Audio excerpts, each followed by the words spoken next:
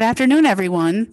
This is Cynthia Gwiazda, Community Services Librarian at Hagaman Library. So I'm going to share some new fiction with you today that we have that's hot off the press, just came into the library, is available to borrow. Also, the library is open to the public, so you can come in. Our hours are Monday, Friday and Saturday from 10 to 1 and 2 to 5, and Tuesday, Wednesday, and Thursday from 10 to 1 and 2 to 8. So, and we will be open on Saturdays until our last Saturday open is Saturday, June 26th, and then we will reopen on Saturdays beginning on September 11th. Saturday, September 11th. So please do come in. Most library services are restored. We are still looking at making meeting rooms available to outside organizations, but we are open, so you can come in. You don't need to make an appointment. You can just come in, use a computer, whatever you want to do. So we're really excited to be able to see everybody in the library again. We just opened. Actually, this is our first opening day. Today's Tuesday, June 8th, 2021. So we're all excited to be back open again. It's been a long time, and we're excited to see everybody. I know you guys have been waiting a long time, and we're very happy to be back for you. So without further ado, I'm going to. And we do still have our contactless services available as well. If you have any further, want any further information about our reopening, you can visit our website at www.hagaman, H-A-G-A-M like Mary, A-N like Nancy, library, one word, .org. So it's www.hagamanlibrary.org. Okay, so without further ado, I'm going to share with you some of our new June fiction that's just now available at the library.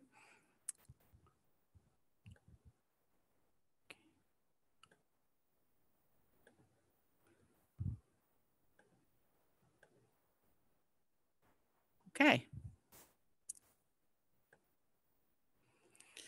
So new June reads at Hagaman Library. The first book that I would like to talk to you about is When Stars Rain Down by Angela Jackson Brown. The summer of 1936 in Parsons, Georgia is unseasonably hot, and Opal Pruitt senses a nameless storm brewing. She hopes this foreboding feeling won't overshadow her upcoming 18th birthday or the annual Founders' Day celebration in just a few weeks. She and her grandma, Bertie, work as housekeepers for the White Widow, Miss Peggy, and Opal desperately wants some time to be young and carefree with her cousins and friends. But when the Ku Klux Klan descends on Opal's neighborhood, the tight-knit community is shaken in every way possible. Parsons residents, both black and white, are forced to acknowledge the unspoken codes of conduct in their post-Reconstruction era town.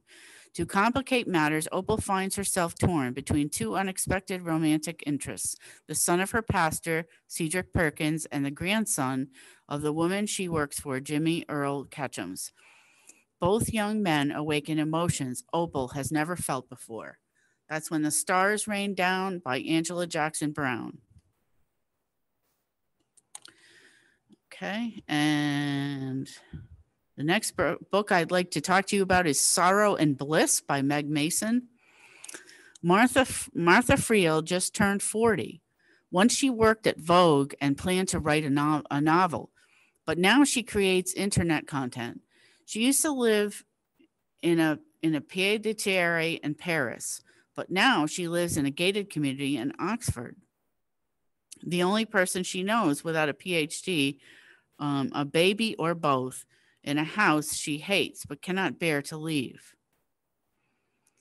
But she must leave now that her husband Patrick, the kind who cooks, throws her birthday parties, who loves her and has only ever wanted her to be happy, has just moved out. Because there's something wrong with Martha, and has been for a long time. When she was 17, a little bomb went off in her brain and she was never the same.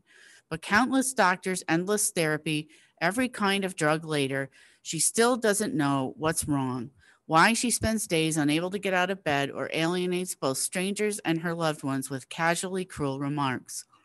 And she has nowhere to go except her childhood home, a dilapidated bohemian townhouse in a romantic, rundown part of London, to live with her mother, a minorly important sculptor and major drinker, and her father, a famous, though unpublished poet, while trying to survive without the devoted, potty mouthed sister who made all the chaos bearable back then and is now too busy or too fed up to deal with her.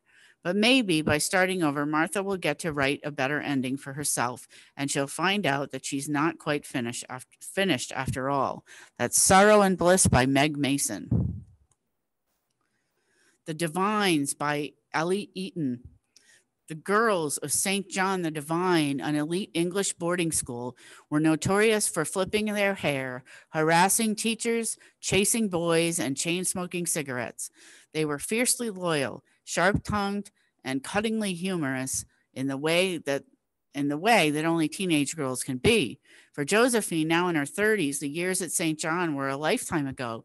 She hasn't spoken to another divine in 15 years, not since the day the school shuttered its doors in disgrace.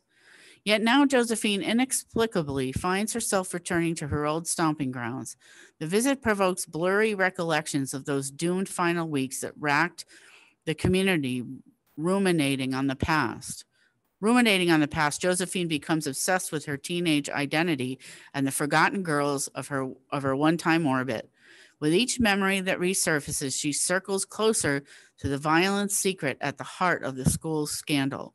But the more Josephine recalls, the further her life unravels, derailing not just her marriage and career, but her entire sense of self. Suspenseful, provocative, and compulsively readable, The Divines is a scorching examination of the power of adolescent sexuality, female identity, and the destructive class divide, exposing the tension between the lives we lead as adults and the experiences that form us. Eaton probes us to consider how our memories as adults compel us to re-examine our pasts. That's The Divines by Ellie Eaton. The Hour of the Witch by Chris Bajolian. Boston, 1662. Mary Deerfield is 24 years old. Her skin is porcelain. Her eyes death blue. And in England, she might have had many suitors. But here in the New World, amid the community of saints, Mary is the second wife of Thomas Deerfield, a man as cruel as he is powerful. When Thomas, prone to drunken rage, drives a three-tined fork into the back of Mary's hand, she resolves that she must divorce him to save her life. But in a world where every neighbor is watching for signs of the devil, a woman like Mary, a woman who harbors secret desires and finds it difficult to tolerate the brazen hypocrisy of so many men in the colony, soon becomes herself the object of suspicion and rumor. When tainted objects are discovered buried in Mary's garden, when a boy she has treated with herbs and simples dies, and when their servant girl runs screaming in fright from her home, Mary must fight to not only escape her marriage, but also the gallows. A twisting, tightly plotted novel of historical suspense from one of our greatest storytellers, Hour of the Witch is a timely and terrifying story of socially sanctioned brutality and the original American witch hunt. That's The Hour of the Witch by Chris Bajolian. The Slaughterman's Daughter. Slaughterman's Daughter by Yaniv Itzkovitz. With her reputation as a vilde chaya, Fanny Kaisman isn't like the other women in her slat in the Pale of Settlement. Certainly not her obedient and anxiety-ridden sister Mendy, whose philosopher of a husband, Zavi Meir, has run off to Minsk, abandoning her and their two children. As a young girl, Fanny felt an inexorable pull toward her father's profession of ritual slaughter, and under his reluctant guidance became a master with a knife. And though she long ago gave up that unsuitable profession, she's now the wife of a cheesemaker and a mother of 5. Fanny still keeps the knife tied to her right leg, which might come in handy when, heedless of the dangers facing a Jewish woman traveling alone in Tsarist Russia, she sets off to track down Zavimir and bring him home. With the help of the mute and mysterious ferryman Zazek Breshov, an ex-soldier with his own sensational past. Yaniv Iskovitz spins a family drama into a far-reaching comedy of errors that will pit the Tsar's army against the Russian secret police and threaten the very foundations of the Russian Empire. The Slaughterman's Daughter is a rollicking and unforgettable work of fiction. That's The Slaughterman's Daughter by Yaniv Iskovitz. Folklore by Angela Young-Her. Elsa Park is a particle physicist at the top of her game, stationed at a neutrino observatory in the Antarctic, confident she's put enough distance between her ambitions and the family ghost she's run from all her life.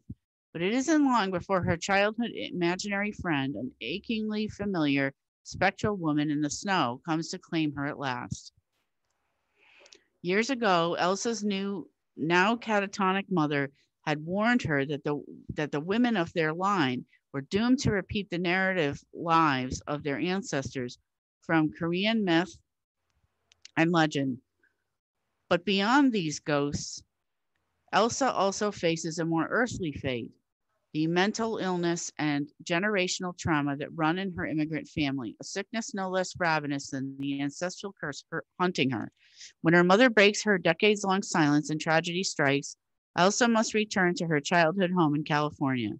There, among family wrestling with their own demons, she unravels the secrets hidden in the handwritten pages of her mother's dark stories of women's desire and fury, of magic suppressed, stolen, or punished, of the hunger for vengeance. From Sparks Fellow, the House alumna, and Harvard graduate Angela Young-Her, Folklore is a wondrous and necessary exploration of the myths we inherit and those we fashion for ourselves. That's called Folklore by Angela Young-Her. Great Circle by Maggie Shipstead. After being rescued as infants from a sinking ocean liner in 1914, Marion and Jamie Graves are raised by their dissolute uncle in Missoula, Montana. There, after encountering a pair of barnstorming pilots passing through town in beat-up biplanes, Marion commences her lifelong affair with flight. At 14, she drops out of school and finds an unexpected and dangerous patron in a wealthy bootlegger who provides a plane and subsidizes her lessons, an arrangement that will haunt her for the rest of her life, even as it allows her to fulfill her destiny, circumnavigating the globe by flying over the North and South Poles. A century later, Hadley Baxter is cast to play Marion in a film that centers on Marion's disappearance in Antarctica. Vibrant, canny, disgusted with the claustrophobia of Hollywood, Hadley is eager to redefine herself after a romantic film franchise has imprisoned her in the grip of cult celebrity. Her immersion into the character of Marion unfolds thrillingly alongside Marion's own story, as the two women's fates and their hunger for self-determination in vastly different geographies and times collide. Epic and emotional, meticulously researched and gloriously told, Great Circle is a monumental work of art and a tremendous leap forward for the prodigiously gifted Maggie Shipstead. So that's The Great Circle by Maggie Shipstead. Red Island House by Andrea Lee. People do mysterious things when they think they've found paradise, reflects Shay, the heroine of Red Island House. When Shay, a Black American professor who's always had an adventurous streak, marries Senna, an Italian businessman. She doesn't imagine that her life's greatest adventure will carry her far beyond their home to in Milan to an idyllic stretch of beach in Madagascar, where Senna builds a flamboyant vacation villa. Before she knows it, Shay has become the somewhat reluctant mistress of a sprawling household caught between her privileged American upbringing and her connection to the continent of her ancestors. At first, she's content to be an observer of the passionate affairs and fierce rivalries around her. But over 20 tumultuous years of marriage, as she and Senna raise children and establish their own rituals at the house, Shay finds herself drawn ever deeper into a place where a blend of magic, sexual intrigue, and transgression forms a modern day parable of colonial conquest. Soon the collision of cultures comes right to Shay's door, forcing her to make a life-altering decision that will change her and Senna's lives forever. A captivating, powerful, and profoundly moving novel about marriage and loyalty, identity, and freedom. Red Island House showcases an extraordinary literary voice and an extravagantly lush, enchanted world. And that's the end of our little book talk for new adult fiction novels available now for June 2021. If you'd like to put any of those on hold, you can call the library at 203-468-3890 to put them on hold. You can come in and take a look at and browse our collection. If you're just interested in some of the genres mentioned, so you can contact us about putting these titles on hold, or come visit us, and we can help you find them. So please do visit us. We've missed everybody, and we're excited to be back open. So please come and visit. We've missed everyone. So without further ado, I'd like to thank all of you for listening to me talk about new fiction today. And I hope to see you all soon at the library. Have a great day.